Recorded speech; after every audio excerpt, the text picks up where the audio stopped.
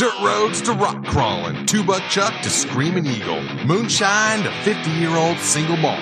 We talk about it all here on Wheelin' Wine and Whiskey with your hosts, Jason and Chris. Welcome to Wheeling Wine and Whiskey, episode 109. In the remote studio, Studio L. That's Lance. Hashtag Lance Life, Chris. Hell yeah. How you doing? I'm great. So we're up here in our adopted trail, Yes.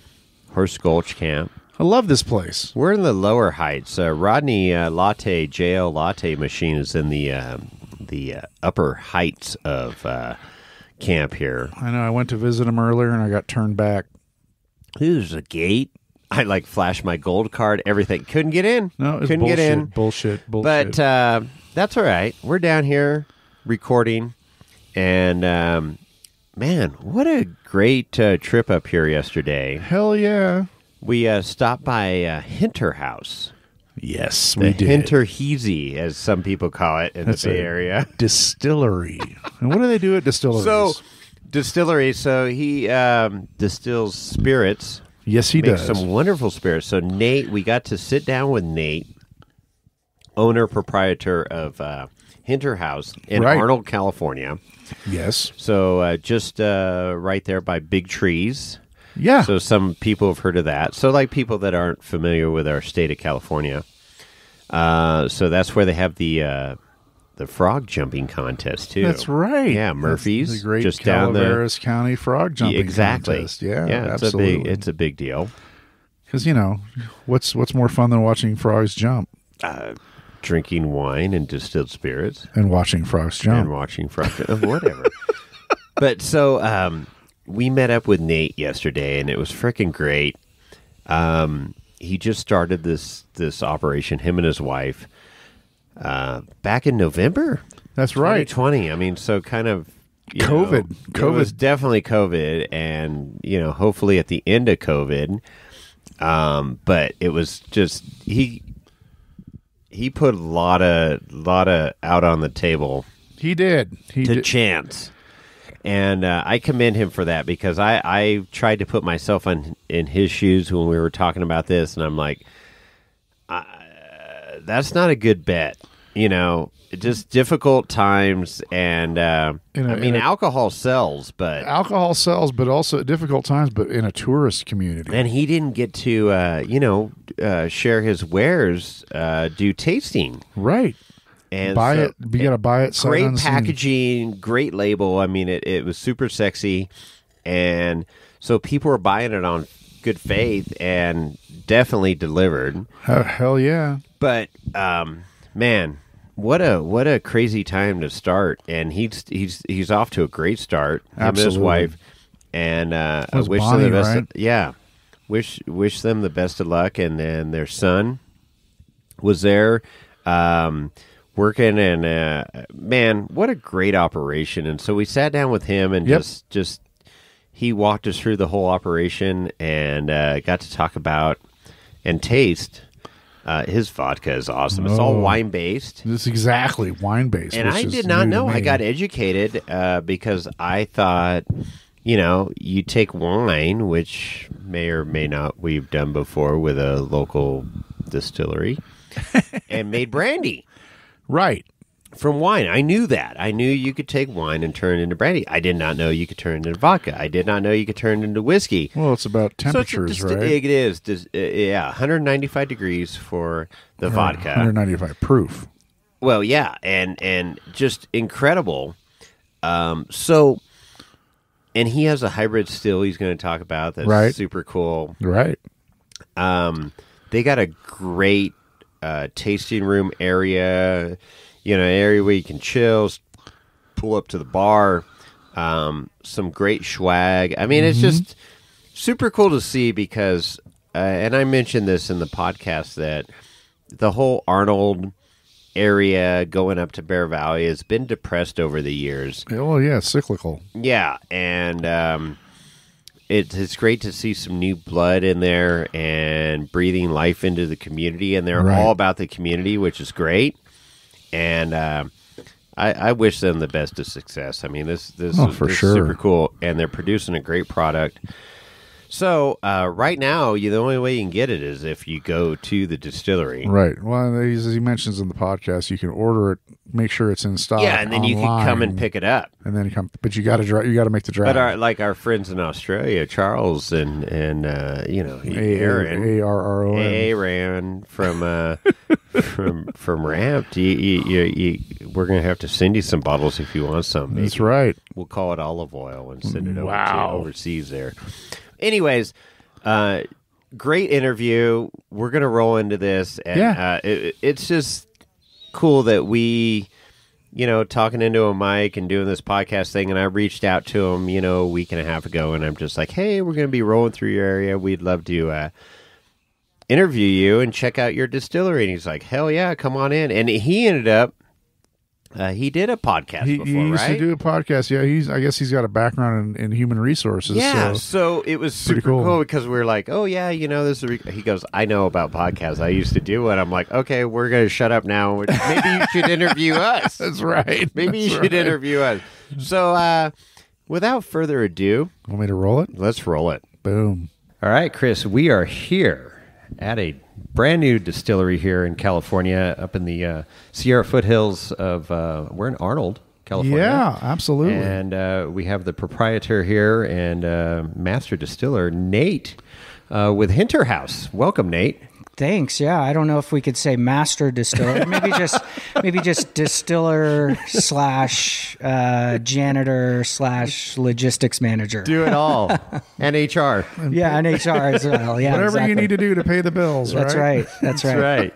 So it's just you and your wife. Yep. That opened up this distillery back in November of 2020. Yeah. So right at the beyond the peak of COVID, I guess. Well, so rolling into the holidays Yeah. of COVID. Yeah. Yeah. Perfect timing. yeah, that was great timing. Yeah. It's interesting. I mean, we were too far down the path to pull out at that point. And had we not been, I don't know if we'd be here.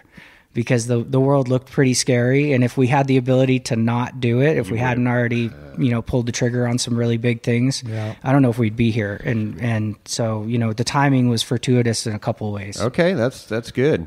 So tell us a little bit about yourself and how you got to where you are today as opening up a distillery in California. Sure, which is no small feat. Yeah, it might be a little bit of a weird story, but it really started with my brother and his family in Berlin.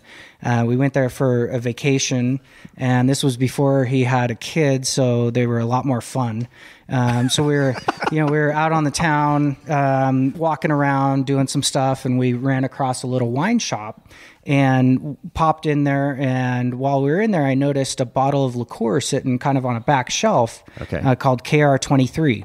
Okay. And I got interested in it. We took it home, and between the four of us, we drank the whole bottle that night. So we liked it. Okay. And then I got obsessed with trying to figure out how to make it. And one thing led to another, and it was a massive rabbit hole that I followed for a few years. And now we own a distillery. There you go. That's That's the awesome. short version. There you go. Yeah. In a nutshell, right? Made it happen. Yeah. Well, this is very cool, and you gave us a quick tour prior to recording here, and you've got a unique still set up in a compact space, a hybrid still you called it. So walk us through that a little bit, because that's super versatile, super sexy. Yeah, sure. It's definitely a beautiful piece. It's designed by a company called Cage & Sons up in Calgary, Alberta. And the guy there has done some amazing work. We actually were fortunate to pick this thing up used. And again, one of the things that COVID did that was bad for a lot of people was force them to sell equipment. Right. This piece of equipment was in Baton Rouge, Louisiana. Oh, wow. And it was a professor from LSU who his dream was to start a distillery. Okay. He had done all the work several years back, including buying the equipment, had a spot chosen in historical Baton Rouge. And long story short, after he had the equipment, after he had the agreement of all the city officials and whatnot, they said they needed a public hearing because it was a historical building, and he ended up getting voted down. So he had this thing in storage, man. and had given up kind of the dream, but it was sitting in boxes still, had never been opened up or anything like that. At the same time, COVID hits. We're looking for equipment. We don't know what the lead times are going to be globally. We don't know what's going on with shipping and all those sorts of things. And this thing popped up, and we were fortunate to get it used/new. So yeah, used but never new. It showed up. Exactly, it showed up in the crates. No instructions. A bit like putting together, a Lego set without the instructions.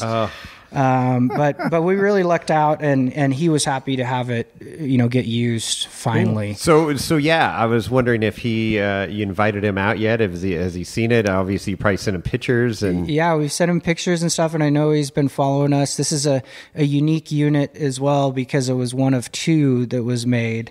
So it's a pretty custom design, as most stills are. And for us, it's great because it's flexible and allows us to do pretty much any spirit we want to do to as high a quality as my skills will let me, which we're getting there. Good, that's cool. Yeah, learning on the job. That's right. Yeah, it's a passion, and it's one of those things where the reason I love it is I don't think you could ever learn everything. Not even close. No.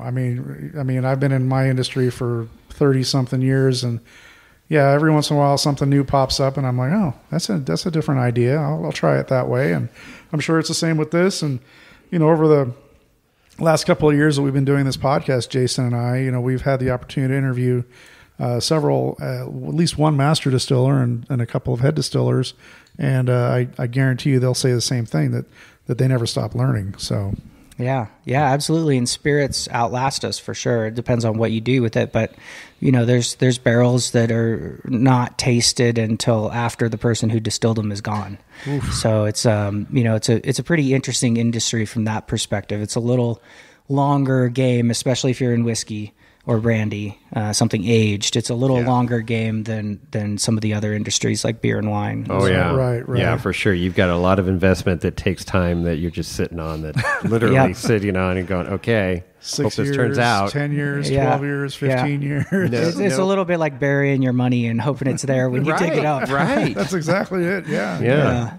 No doubt. So what brought you to Arnold? I know you mentioned that you're originally from Alaska. Yeah. Which is super cool. And then you worked your way to Washington and the Bay Area and now here. So talk about that journey. Sure, yeah. So I think, both my wife and I have had an interesting life sort of moving from, the Seattle area down to the Bay Area, which we were happy to get into California, mainly for the weather. Okay. Can't beat the weather. Yeah, the weather's wonderful, and Seattle, not so much. We love living there, but the winters and the rain get to you after a little while. So we were excited for the opportunity. I was fortunate to work at a couple great companies down in the Bay Area. And then when our son went off to college, he was our only son, we started looking around and thinking, we don't have to live here. We could choose somewhere else, and we didn't know where that would be.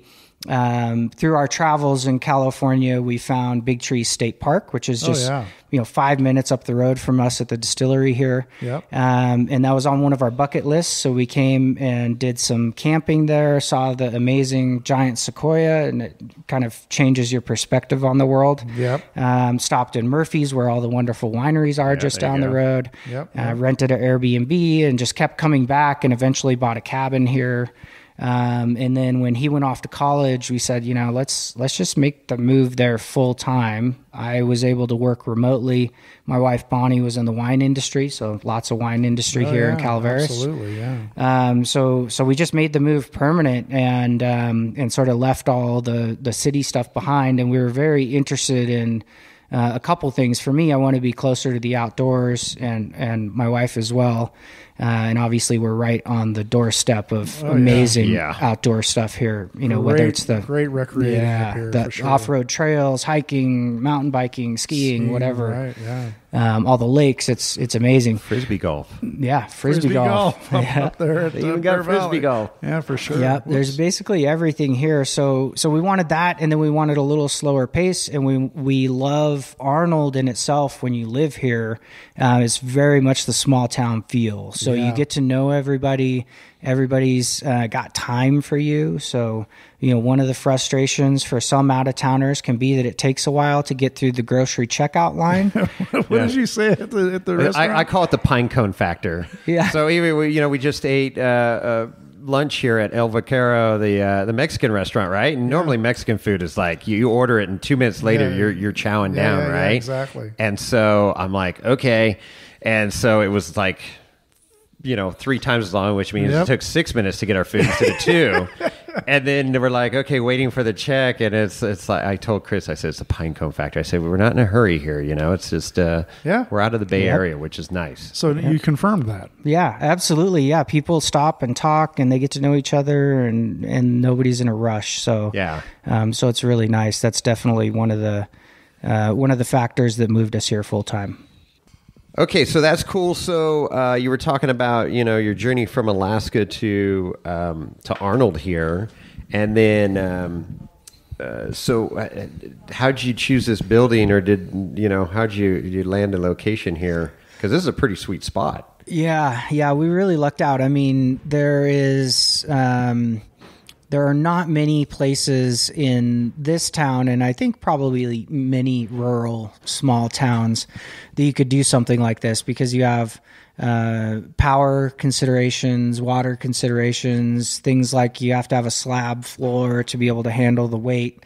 So in Arnold, there were very few buildings that we could actually do this. And we really lucked out with this space. The other thing is, if anybody's been through Arnold, there's not a whole lot of parking. Right. So especially on the busy weekends, you laugh if you've been up here Memorial Day or 4th of July. We're using more than our fair share of parking right now. That's for sure. Yeah. So this building has a fairly good parking lot, which is another great awesome parking thing. lot, Yeah. I was able to get my rig and trailer in. Yep. If I had my trailer, it'd be in a little bit of trouble, but So, okay, so that's great. And then talk about, the origins of the name and this logo. You got some great packaging, by the way. It's very striking, eye-catching. Love the logo, but I know you were talking a little bit about the German origin of the name, and I love it. Yeah, absolutely. So the name, when you're doing something like this, you go through a lot of great ideas that somebody has already had.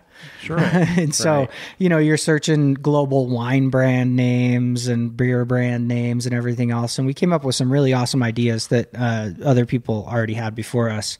My wife came up with HinterHaus, and basically what it means is a small house in the back, or you could think of it like a cabin out in the woods kind of a thing. We're up here sort of out of the beaten path, and a lot of folks who visit here, they're visiting their cabins. So we felt like it was a fun play. And then also it kind of conjures up the Alps to me, and kind of alpine territory. Sure. And we're in the alpine of the Sierra. So we really wanted to go with that. And with the designs, we went with sort of a diamond shape on the front, which is a little bit rare these days. Yeah. And we did that because looking at old sort of mid-century, which a lot of Arnold is mid-century, A-frames and stuff like that. Looking at old mid-century bottles, a lot of them had sort of diamond logos on them and stuff. So we wanted to play with that. And our designer, Justin Page, did an amazing job with the labels, and then the interior of the back labels printed, so you get a different motif for each bottle. 3-dimensional. It's super cool. It is cool. How many many iterations before you said, okay, yep, this is the one? He's really awesome. So it only took a couple. That's awesome. That's great. Yeah, we really lucked out with him. We probably have no business working with him at all. Is he local or? He's Sonora, yeah. Oh, okay. Yeah, not too far. So, yeah, he's done some amazing stuff and continues to do amazing stuff. We're stoked. And one of the things opening up during a pandemic, when we didn't know when people would be able to come inside, when they would be able to taste our spirits, as we really invested time and thought into the packaging and give people a reason to buy it other than, it's local and supporting local and some of those things, but give them a reason that they want to buy it without being able to taste it. Right. It's like a work of art. Yeah. Yeah, It really is. It's great. And packaging's half the battle, right? That eye-catching thing, especially, how fortuitous with, not being able to taste when you first open and people just walk up and go, okay, it looks cool. Let me give it a shot. Yeah. So, yeah. And honestly, I don't know if you guys, so we've got the vodka in front of us. I don't know if you, let's, I've already partaken a little bit because I was waiting here. I right on. Wait any longer. I had a little. But we do, so just a little bit about what we do. We do our, all of our clear based spirits. So meaning vodka, gin, liqueurs, stuff like that, are wine based. So we start with actual finished wine and then we distill it, which in Northern California, there's tons of wine to be had. Yes. And so we feel like we're sort of doing our part to sustain a piece of the wine industry. And there's a lot of grapes around and it just speaks to our terroir and where we are. When you distill wine, it gives a nice, almost sweet taste, not overly sweet. Yes. But, yeah. I love it. It's super smooth. That vodka is it is. That's great. I love vodka martinis, and that would make a killer martini. Because vermouth, to me, I just wave it over the glass. I don't even put it inside. So I like it vodka straight up, chilled. That would be wonderful. Yeah, a lot of people are enjoying it that way. It retains some of the mouthfeel of wine. So, it's got a nice mouthfeel. Got a great finish, yeah. Yeah, a little bit, maybe touch of vanilla kind of character to it that comes from the wine as well. So when we discovered wine-based vodka, we fell in love with it, and we knew that's the type of vodka we had to do. So that's what we do there. I don't know if I've ever had wine-based vodka. I know I've not had it, and I really like the flavor of it. I don't like Chopin, like potato-based vodka. I don't like that. I always associated if you distill wine, it turns into brandy, which is true, but I didn't know you go a step further, right? And then it turns into vodka. Is that exactly? So essentially, it's splitting hairs a little bit in that with vodka, it has to come off of the still at 190 proof or higher to be vodka. That's 95% alcohol. With brandy, there's kind of the opposite rule. You're not allowed to distill it over 170 proof. Okay. So what happens there is you get a much more neutral palate on the vodka because you've distilled it to such a high proof. And on the brandy and whiskeys and things like that, you have much more character left in it because you're not distilling it to such a high proof. And then with brandy, you're putting it in barrels. Finishing it in a barrel, that's where the color comes from. Yeah. Exactly, okay. yep. Right. So, just different things. A lot of people think maybe this is grappa, but that's not the case. Okay. Grappa is a different category. It's made from a byproduct of wine, not actual wine itself. Interesting. So there's just all these little splitting hairs across the alcohol industry. That's great, though. Man, I like that. That's very good. So in the process of doing this, is it automated or do you have to pay super close attention to it? I mean, I don't see a whole lot of computer screens in there. It looks like it's pretty manual. There's nothing automated about it. What we're doing is super manual and super hands-on. And that's fun. For us, I like to be engaged throughout the day. And when we're doing like a vodka run, it could be a 14-hour day. Right. So if it were all automated, there's a chance I could fall asleep. Whereas with this, I stay engaged, I stay busy, I stay on top of it. It's all pretty manual and hands-on, and that's where the kind of art and craft piece comes into it that I really enjoy, along with some science. So it's a lot of fun. Put your twist on it, yeah. Exactly. That's what I've learned with winemaking. Simple little home winemaking operation is just you can do a lot of different things. There's certain things that have to happen, but a lot of different things that you can do to add some nuances to the finished product. And that's exactly where the art comes in. Yeah, and the other thing I would say is that if you are, I mean, I think automation is fine, and I think automation is a good thing, especially at a certain scale. But when you're a new craft distiller, I feel like if you're doing, at least for me, if I had an automated system, I don't know that I would get better over time. Right. You know, I would think I'm good, and I would set the automation to do that, and the vodka would never change much. Right. Well, it might not have personality. Yeah, exactly. And we do, I mean, because it's batch distilled, just like most, craft distillers, they change from batch to batch. Sure. And I think that's also part of the fun. Very much so. Well, my impression of this vodka is, because this is, as we mentioned earlier, this is my first wine-based one, and it's very flavorful. It's like you mentioned it earlier. You know, most vodkas are pretty neutral when they come out. It's not neutral. There's a lot of good stuff happening there, and I like it. Yeah, it's got the character. It's fun too because it doesn't take much to make it drinkable, I guess I would say. So a lot of vodkas are there to be mixed, and that's fair. With this, I feel like, just some cubes of ice and sparkling water like a LaCroix is enough, and it allows the vodka to come through. Yeah. So it's a lot of fun. A lot of distillers and a lot of people who think of distilled spirits think of vodka as a pretty simple and no-brainer thing. Neutral. Yeah, exactly. Not a lot to it. And so that's why we like this. We think it's different and fun and has character. And also, again, being made from wine that we're getting locally here, it just adds a layer that's a lot of fun. Yeah. I don't know if my palate's just, but 40%. I mean, this thing's super smooth. I mean, I'm not getting any heat at all on this. It's just a real. Well, you got a more sensitive, real far on the tail, but it is smooth. It's very good. Thank you. I know I'm going to be going home with a bottle of this. So. Thank you. And we know, hopefully the goal is over time it gets even better, right? Yeah. I mean, that's the goal of all this stuff, is to just continuous improvement. So how long have you been distilling prior to here? About a couple of years in total, learning about it and a little bit of hands-on and that sort of stuff. So, completely new to it. You dove right in the deep end of the pool then. You're all in. I love it. Explosions or fires or singed hairs. Thank God nothing yet. No. Yeah. So, it's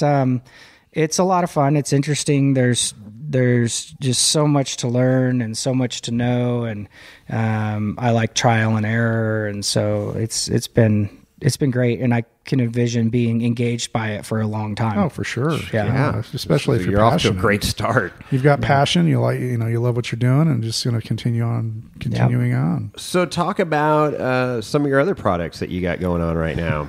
Sure. So one of the main products we've got, I mean, right now we're still building out our portfolio. So we plan on having, a range of core products that we should always have in stock if my production planning goes the way it's supposed to, if I'm doing my job, in other words. Right. But we're going to have those main products, and then we have, just being small, we can do one-off things, which is a lot of fun. Cool. So a single barrel of something funky and put it out and see what people think. One of our first main products is a bourbon. So this is a 3-year aged bourbon, who we worked with one of the nation's oldest and biggest distillers in Indiana called MGP. You guys may not be familiar with MGP, right? So we did one of their weeded bourbon mash bills, which is pretty amazing. They make good stuff, and they are, you talk about master distillers. I mean, they know what they're doing. Great mix. Yeah, exactly. And so, one of the ways you get out with a brown spirit out of the gates is by sourcing it. And then we do, our own blending on the barrels, which is part of the process that I really love. Obviously, tasting barrels and blending them is not a bad thing. No, I can't imagine that's a bad gig. Yeah, it's a long day. Yeah, but somebody's got to do it. Somebody's got to do it. So then what we do, just to put our local spin on it, and again, to kind of have fun, is we take it from those fresh bourbon barrels after 3 years, and we finish it in local Calaveras County wine barrels. Okay. All right. So it'll spend anywhere from 6 to 8 weeks, not long. I've seen folks do longer, but for us, it seems to extract really fast up here. And the barrels we're getting are very saturated barrels. So the other fun aspect of it is each batch is a different winery and a different varietal of wine. Oh, so okay. from batch to batch, they do change, not only because we're small batches, 3 to 5 barrels in a batch, and there's just variability, but also because those finishing barrels. So, we've worked with a bunch of different wineries. We've done, so far, we're moving on to batch 5, but we've done a Cabernet Sauvignon finish. We did a Port finish. We did a Barbera finish. This one is a Grenache finish. Okay. And so, Yeah, so it's been a lot of fun. The other thing about it that's kind of unique and interesting is just we have access to so many amazing varieties of wine up here, and we can get fresh barrels. I mean, these barrels are dumped while we're there, and we drive them up here and fill them with bourbon while they're still wet. Yeah, still wet. Wow. Yeah, That's key. Exactly. So it's a lot of fun. And on this one, you'll get all that character of the wonderful bourbon, and then the hit of the wine and the impact of the wine. So it's a fun one. Oh, boy. Great nose. That's delicious. That's very good. You're definitely catching the oak. The wine. I like the color. You go, Chris. The Look finish, at you. the caramel, a little bit of caramel in there. The finish is smooth with a touch of heat. Yeah. I like and I like it a lot. And we bottle, thank you. And we bottle at 92 proof, which is, not the floor. And we do that so you can get all that character and flavors and stuff. The other thing we do, which has been a huge hit and people are loving it, is we do single barrels. So sometimes when we're doing that tasting process, we'll find a barrel that's just exceptional the way it is, and we'll barrel that at cask strength, just that single barrel. Right. So they'll end up anywhere between 112 and 119 proof, about 200 bottles. Sure. They've been going pretty quick. And again, each batch is so unique because of the wine impact on it, that people are really enjoying tasting them side by side and making a flight out of it. You got a flight right there, and then it's like it's kind of a Costco thing too, where if you like it, you better buy it now because it's not going to be there next week. No, that's what I was kind of going to say, because thinking about all these different short runs or small batches, your library is going to grow pretty fast. So I imagine you do have a library. You're developing a library of your.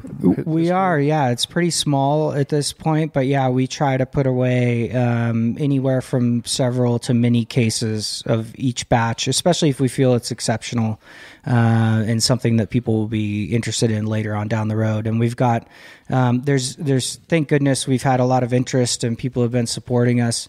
So we figured out a way to try to have a little bit of fairness when we do come out with those single barrels. So we have a club that people join, and it gives them first dibs on some of those rare barrel stuff that we do, which has been really great, and also allows me a group to talk to about what we're thinking of doing, because I am, as you guys know, new to this industry. So is my wife, although she's been in the wine industry for years.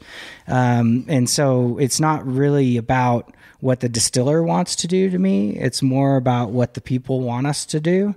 Right. And so we try to engage folks and not be so arrogant that I have to distill everything. Right, this is my way or the highway. Right, stuff. exactly. No, it's good that you listen, and they're kind of like your investors, right? It's the Alpine Club, you call it? Yes, yeah. So the Alpine Club. So that's great. One of my buddies that has a winery, a similar thing. The first 100 people he kind of included as his investors, per se, and treated them with more wine cost as his wine went up. The OG. Yeah. The OG 100. Yeah. Exactly. That's cool. Yeah, that's really good. And so that was the Grenache wine that was in that barrel. Yep. Yeah, that's got a long finish on it. Now, typically, when I enjoy my whiskeys over a big old ice cube, I like it on the cooler side and stuff. But and it opens it up. But I like that straight out of the bottle there. I'd be curious to know how much more open it would get. It's flavorful. It really is. For sure. And it does change when you add a little bit of water to it or add an ice cube or whatever. It changes. And then, it's been really fun for us to see the theory of, would a Cabernet barrel be that much different from a Grenache barrel? And it's been, each batch has been unique. And the fun thing is people have their favorite and they're not all one batch, so it'd be fun to return here in a couple of years and do a couple years, a series. I mean, it'd be kind of fun to go through it. For sure. Well, maybe for you, but some of us work. Exactly. But you're only a couple hours from work. Yeah, that's true. I was planning on driving up for I was going to drive up just for the show from work and then head back down. Wow. But my situation changed suddenly yesterday, and his wife left him. So that's right. She doesn't listen to the show, so she doesn't know. But but it was life changes in an instant, right? But. This is wonderful, and I man, you're going to make this difficult.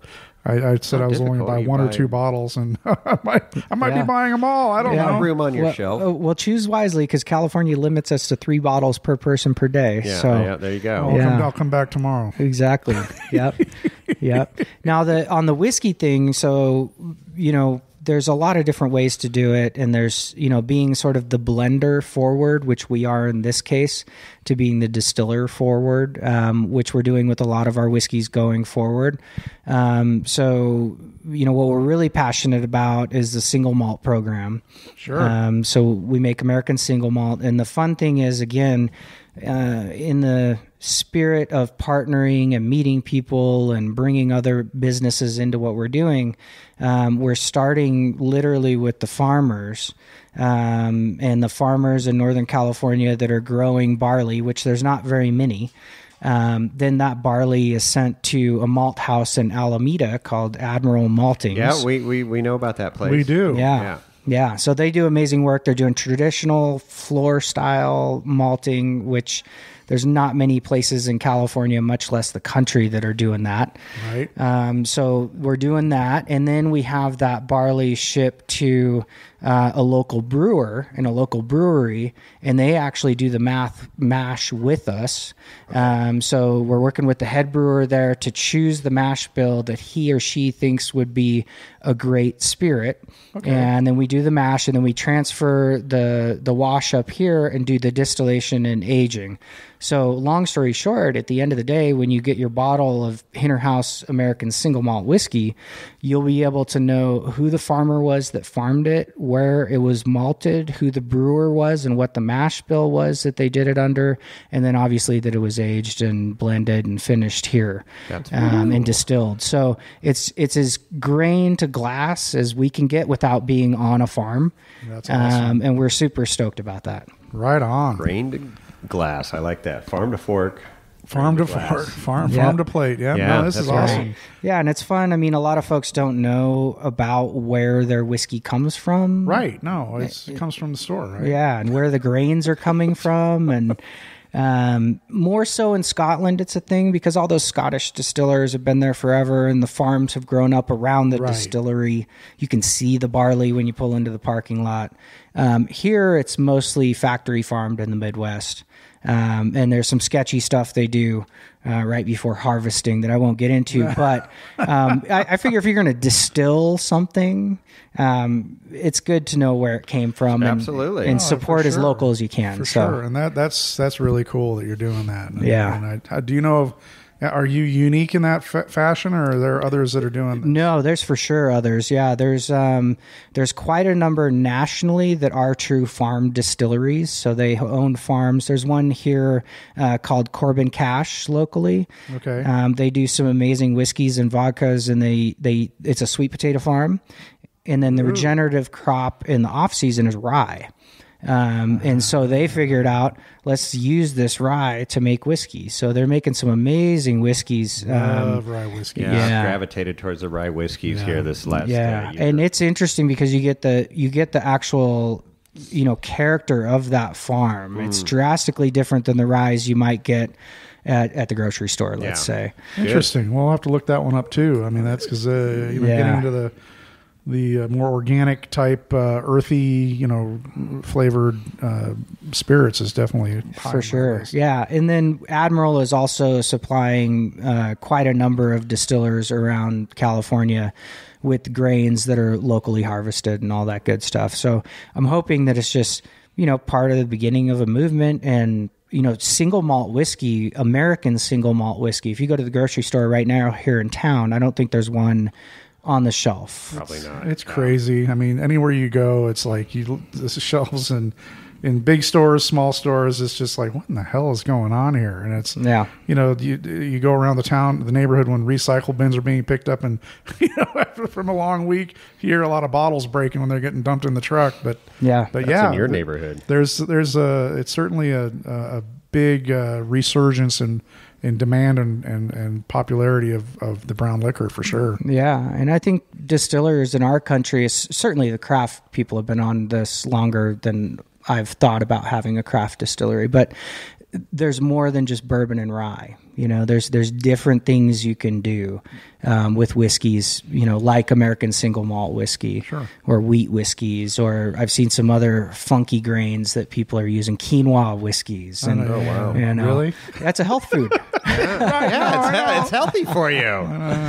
Did you visit some of these craft distilleries before taking this dive? I figured you had. Yeah, absolutely. I mean, I think part of it was just being an aficionado and wanting to go drink craft stuff. Kind of like us. There's worse things to be, that's for sure. Yeah, but then the other part is just looking behind the curtains and see how their operation was set up, pick the distiller's brain about what they would do differently, what they enjoy, what they don't enjoy. And the biggest thing that I've learned about this industry versus other industries I've been in or other industries I've witnessed or heard about is it's super collaborative. So there's no competition kind of feeling between distillers. And if one distiller walks into another distiller's tasting room, chances are they're going to invite you to the back. They're going to tell you everything that you want to know, answer any question that you have. There's no trade secrets or anything. It's very... we're all in this together. It's still a very small industry on the craft side. Right. So one of the distilleries I was thinking of that I visited was Dry Diggings. Yeah. So I figured you had I've been there. Yeah, so they use the grains from Alameda and stuff. Yep. Yeah, so I was, as you were talking about this, I'm like, this is very... Dry Diggings-esque, and this cool little boutique distillery as well. So I didn't go into it, but they're really one of the main reasons, if not the main reason, that we were able to achieve this. So I was going to say they fought, the California Craft Distillers Guild, right? That they're part of, So absolutely, and also they're the closest distillery to us. Okay. So when I, sort of did the Google Maps, where's the closest distillery, they were it. Wow. And I literally showed up at a gin making class one evening and talked the head distiller, Casey, into letting me come in and sweep the floors or whatever, and spent some time there. And they've been nothing but helpful in getting us up off the ground again. Sort of to that, there's no competition. We're all in this together, kind of a spirit. They're awesome folks over there. Much like Ultra 4, Chris. Exactly. Ultra 4 Racing, exactly. So, I mean, it's just, what's the secret sauce? I mean, everybody doesn't appear to just be transparent about what their secret sauce is or what there's none of that. It's just here it is. Yeah. Yeah, absolutely. And, we have, so the next one we'll taste is one of our liqueurs, which really kind of started the whole thing. It's got 23 herbs and botanicals in it, and they're all sitting out in the tasting room. So, it's not like if you go into Jägermeister, good luck finding what they put in Jägermeister. They don't want you to know. not because there's anything bad in there necessarily. No. I mean, it doesn't taste Nothing great, good in there, though. Yeah, Just a whole lot of pain if you drink too much. That's what you get. yeah. So there's a lot of different versions of something like this. It's called a Kreutzer liqueur, which is a German traditional herbal liqueur, and there's different versions of this all throughout sort of Eastern Europe and the Alps and Italy, and It's after dinner. Because I was fortunate enough to go to Europe, and they're big on their schnapps and everything after dinner. I mean, just all kinds of different flavors. Wow, this is good though. It's got it's like Christmas in a glass. yeah, could be, yeah.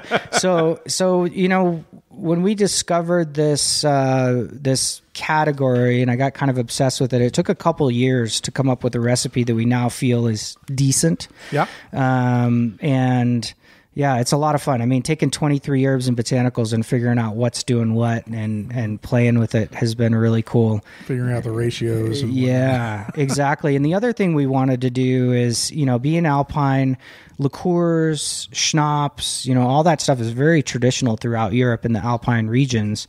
And when most Americans think of schnapps, unless they've experienced it overseas, they think of the De Kuyper bottom barrel, Crappy 60% The Fireball corn schnapps. syrup. the peppermint schnapps, and I got really drunk on that in high school, Well, I know that's surprising. and I've never had it since. That's all it takes, right?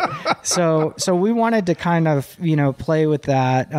It does definitely, those types of liqueurs and schnapps and stuff have a place, especially in an alpine region like this. Sure. And so what we do is we do it as traditionally as we can, but also we try to play with the flavors to make it so that it's not, for instance, in the case of this, overly bitter, which can be offensive to some American palates. And so we try to back off from that. And then also liqueurs and stuff like that need to be sweetened. Per the law, they have to be sweetened to a certain percentage. And so we do the floor of sweetener, just trying to get just enough sweetener in there to make it technically a liqueur. It's bittersweet. I mean, it is really, you get the bitter action there, but that there's a nice subtle sweetness. Yeah, absolutely. And it's long finish. It's not overpowering, but catching a lot of juniper. I mean, Yep. it's just like, and I like that. I like the scent of it and the flavor of it. It's good. That's wonderful. Yeah, it's a nice, folks have been using it in really creative ways too. That's one of the amazing things about putting something out in the world, whatever it is. It's just what people do with it. I feel like this could cure COVID right here. Yeah, I think that it's might I make feel good after drinking this. Potentially, it's 88 proof, which is pretty high for a liqueur too. I knew I feel cured, but I would also try to make ice cream with this. Oh, man. Yeah. We've had a couple of folks who made kind of like a syrup to pour over ice cream out of it. Yeah. We've had some people do some really creative stuff using it in replacement in bitters in cocktail recipes. See that? Really? Sure. Yeah. Okay, I can yeah. see that with a little. Yep. Yeah. The other fun thing, and this is probably sacrilege to anybody who's a real whiskey Purist. connoisseur, but whiskey on the rocks with just a little bit of splash of this adds some interesting spices and stuff to your Well, whiskey. I mean, that's like a mixed. I mean, what do you do when you make a Manhattan or something? You're adding bitters to it, Yeah. right? Yeah. and Old-fashioned, vermouth, yeah. Mhm. sweet Yeah. vermouth for a Manhattan. So why would that? It's just hey, another mixed drink. Yeah. with a different flavor profile. Yeah. I see it. Yeah, for sure. That's Yeah. great. That's Awesome. That's totally unique, interesting there. Now, is that spirit? Is that gonna be? It's gonna evolve. It's not gonna be consistently the same generation after generation. Yeah, that's a great question, and the answer is yes. It's gonna evolve over time, and primarily because we also age it in oak barrels. Okay. And what we're doing with that is a Solera aging. So I don't know if you've heard of this, but Solera is a concept of taking multiple barrels of something and over time marrying them together. So essentially when you harvest to bottle, you're going to take from the oldest barrel, part of it, and then you're going to transfer a little bits forward in the process. Okay. Gotcha. And it's used overseas in brandy production a lot, and there's some Soleras in the world that are over 100 years old. Ooh. So they've been doing this, and the theory is that some of the spirit, the oldest spirit, is kind of always in the system. Sure. So the flavor gets more complex, it gets older over time, theoretically. Interesting. Yeah, that makes sense. That is cool, and I'd like to learn more about it's that. Almost like the mother, exactly. Like a yeast sourdough starter or something. Sourdough starter, right? Yeah, but with whiskey and bourbon. So I'm confident just because of that it will change over time. I don't know how, but that'll be fun to see. Absolutely. Right. Yeah, absolutely. Yeah, very cool. That's wow. That's a great lineup there, Nate. So what is your favorite right now that you got for sale? What's oh man, I think probably the gin that we have coming out in the next week or so is one of my favorites. We're making it with all botanicals that are native to the Sierra Nevada. Okay. So that's fun. It's not, we aren't able to source everything from the Sierra Nevada, but they're all plants that grow here. So that's kind of a fun one and a little bit different because you can't have things like coriander that are fairly common in gin. So that one's a lot of fun. I like that one a lot. And then going forward, I'm really interested to see what people think of our beer schnapps that's going to come out. So I think we're talking about this a little bit. That. So let's talk about this beer schnapps. This sounds crazy. Yeah. So basically, we're saving old beer from certain destruction.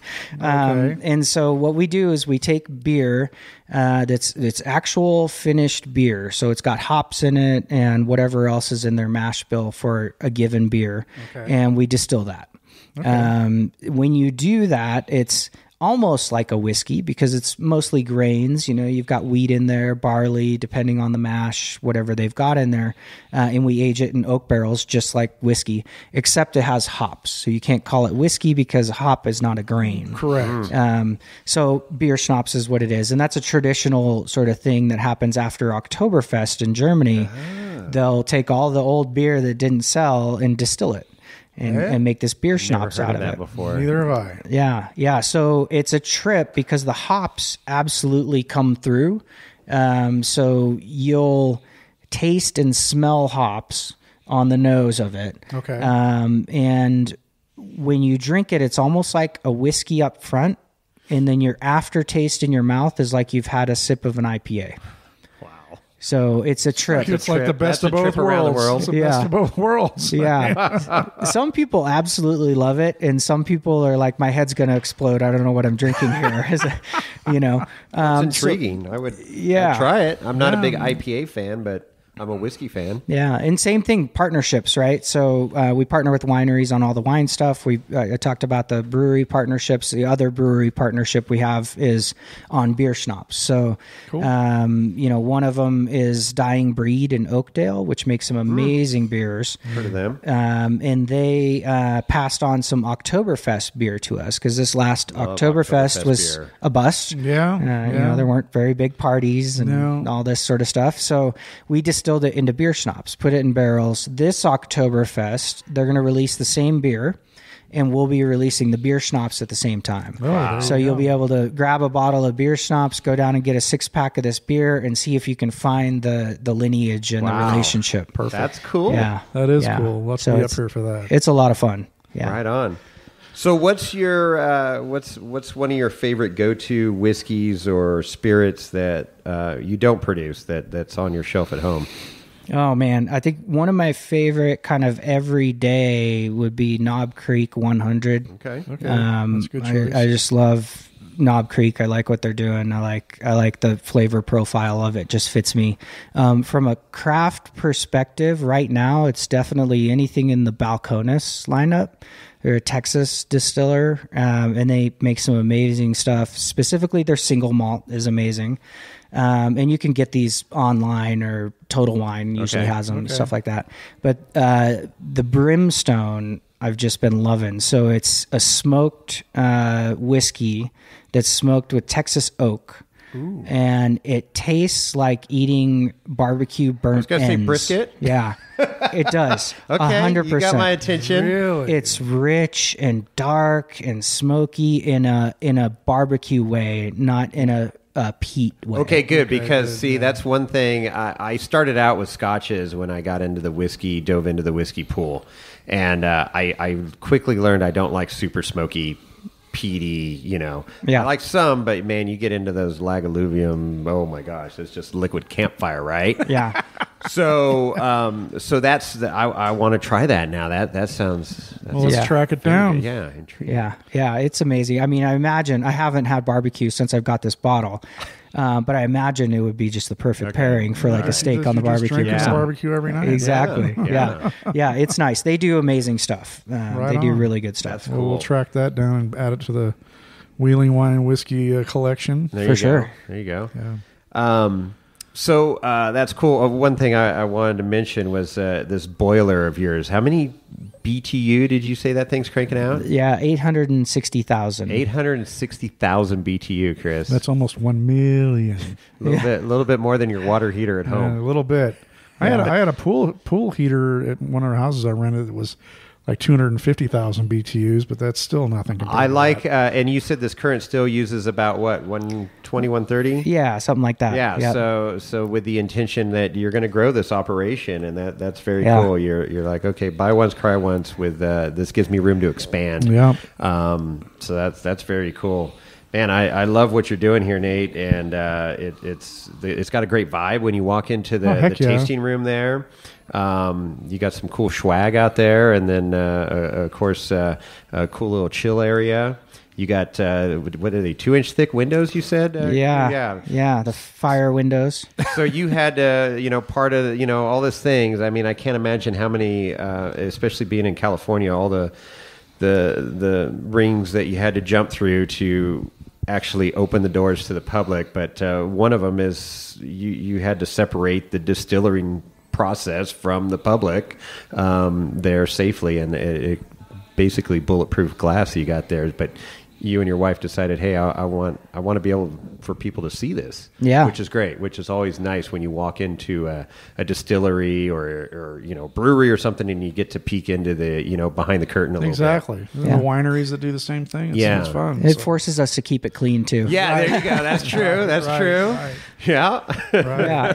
I mean, we're hopeful that this place. I mean, this town is such a gathering spot for people on adventures, and we're hoping that this spot is just one more place they can come to meet up, to gather, to have a good time, to sort of take a load off after a day of playing, whatever that means for them. So that's our hope here, is just to add to the community in that way. Yeah, and that's great because years ago, I mean, Arnold was hopping and Bear Valley and stuff, and then there was a downturn, and you saw a lot of vacancy of businesses that were gone when we drive up here. I'd come up here at least a few times a year, winter and summer, and so it's nice. This is hopefully going to help drive some tourism and some dollars spent up here in Arnold.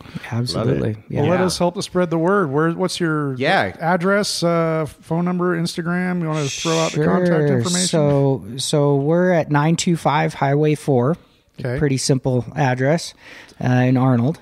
And basically across from the Chevron station, just past the Chevron station on the right. Yeah, exactly. Yeah, right. The sports store has been here forever on the corner too, right? Yeah, which is a perfect combo. You know, go in, get your sporting goods stuff, come over, have some bourbon. Absolutely. Yeah, there's a cigar shop next door, so that works out too. You get it all, one-stop shop. You can pick up burritos. Yeah. You got your sporting goods, you got your cigars, and then you get your good liquor. Exactly. Yeah, and then we're certainly on Instagram and Facebook. Just at HinterHaus Distilling, and that's HinterHaus. Yes, so German spelling. German spelling. Perfect. And then Pulse. Our website's the same, HinterHausDistilling.com. Awesome. Right Yeah. Awesome. Yeah. It's super cool. Wow. Well, you're off to a great start. Thanks for taking time. Anything else you want to talk about before we wrap up? No, just thank you guys for your interest and coming out here and for letting us come in. Yeah, absolutely. And for also coming to Arnold as you do and spending money at local businesses, whether it's the Mexican place or the grocery store or whatever it is. It's HinterHaus. Yeah, it's HinterHaus. It all goes, the fun thing in small towns is it all goes directly to the people who are working there, who own it, whatever it is. It's a good thing. It's fun. We enjoy it. Absolutely. It's organic. You want to talk about the pallets behind you that just came in? Yeah. So canned cocktails are hot, and we've got our first canned cocktail that's going to be one of our first distributed products. So in the next day or two here, certainly by the time this airs, it'll be in local grocery stores and some other spots. So we called it the California Buck, and it's got our vodka, some custom-made ginger beer, along with some spices. Ooh, interesting. So almost a Moscow Mule kind of thing, and it'll be perfect for the sort of lake life and hanging out, on the boats or on the trails or whatever it is. You can replace that with your rosé all day, Chris. My boxed rosé. Wow, No, that's great. Have to check that out. California Buck. I like the name. Absolutely, for sure. And now, as far as your spirits go, is the only place to get them here at the tasting room right now, or is there distribution? Currently, the only spot to get them is here in the tasting room in person. You can order online, but you have to pick up in the tasting room. So if somebody's coming up here on vacation and they're concerned whether a product will be here or not, just order it in advance and pick it up when you get here. Right on. And it also makes it really easy because our tasting room can get busy. So if you don't want to wait, just order it online. It'll be ready for you. Pop in and pick it up. Oh, good call. And then there's tastings that folks can do. Those are reservation only at this time, just because of the way the world is and capacity and stuff like that. And then people can do a la carte tastings if you're just interested. Hey, I just want to know what the bourbon's about. Sure. And I don't want to hang out and listen to you for half an hour telling me about everything. That's fine. And then we also do cocktails. So on the weekends we have cocktail service and that's a lot of fun too. So cool. Wow, awesome. Right on, man. There's a lot going on. Hell yeah. Keeping us busy. Yeah, well, for sure. And especially just a small mom and pop operation. Your son's helping out. That's great. A whole family operation here in Arnold, California. That's right. HinterHaus. Check it out. Check them out online. HinterHaus.com. And then, of course, the old Graham. That's right. Everybody hitting up that Graham. So, Nate, thanks again for welcoming us to your operation. For sure. And man, what a fun afternoon. And wish you best of luck, man. You're off to a great start. Absolutely. Thank you. Yeah, thank you guys for coming in. We really appreciate it. Cool. Right on.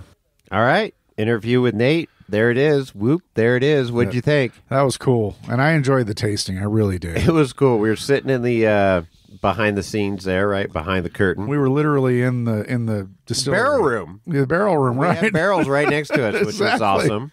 Exactly. And super cool. And man, what I